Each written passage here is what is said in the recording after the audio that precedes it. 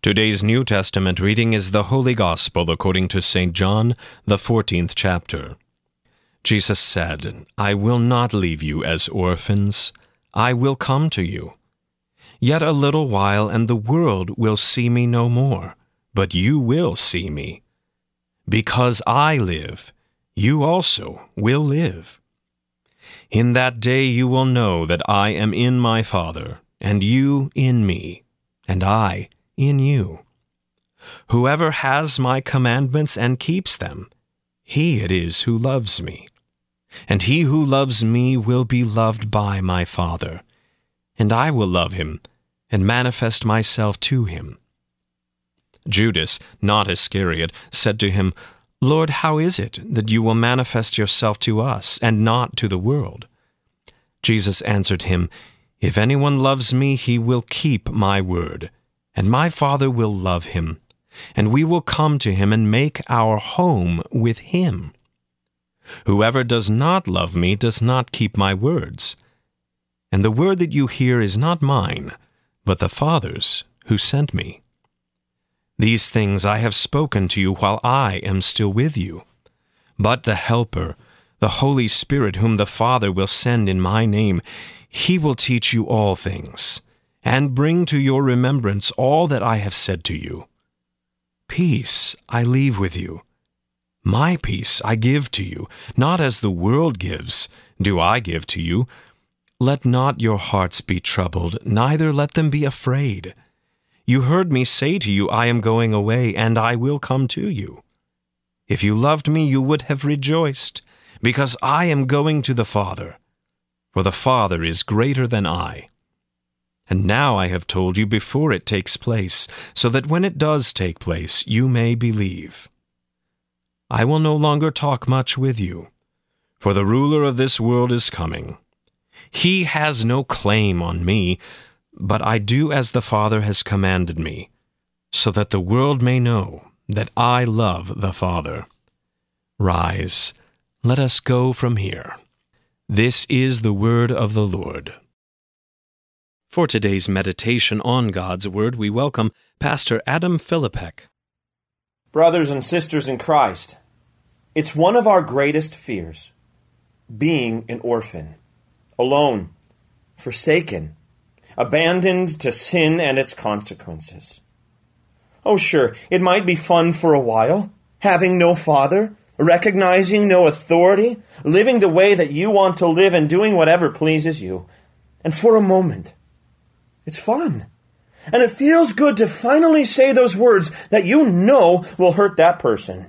Or to look and lust over and sleep with a man or a woman who is not your spouse because, quite frankly, you're just tired of controlling yourself. Or to scream murderous names and words at your children or your grandchildren because they are unruly and they refuse to listen to you, and you refuse to take the time and energy necessary to walk the better road. To reject the idea of respecting those in authority over you. To justify not loving and caring for our neighbor, begging in the streets because you're on a fixed income, or you don't have the time, or they might take advantage of you, or you ration that someone else will do it, or whatever other excuse you use to justify selfishly hoarding the gifts of God that you have been given. Pick your indulgence. But they all amount to the same thing. Idolatry. Doing what you want to do.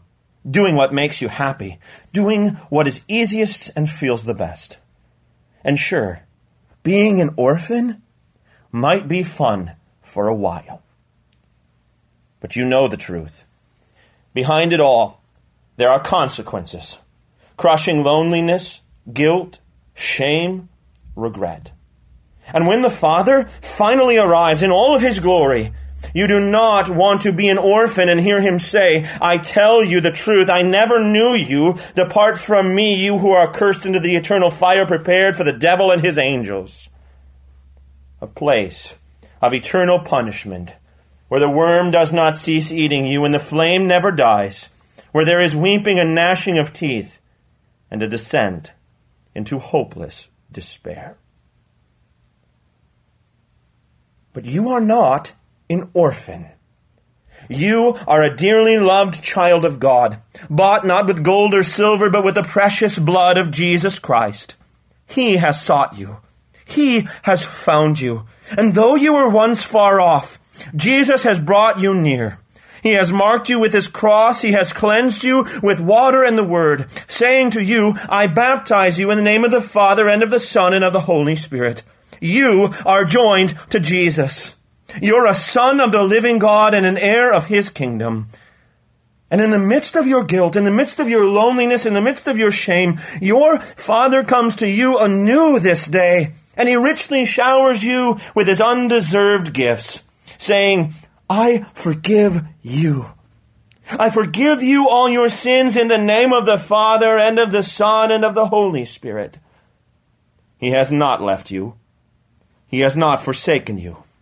He has sent his Son, your brother Jesus, who has engraved you on the palms of his hands. He will never forget you. In Jesus Christ, he has even promised you eternal life. You will live, even though you die. For everyone who believes in Jesus, everyone who looks to the Son has eternal life, and God will raise them up on the last day. So this day, you can depart in peace to love God and to serve your neighbor, knowing full well your sins are forgiven. Jesus is with you, and you have life in his name. Amen.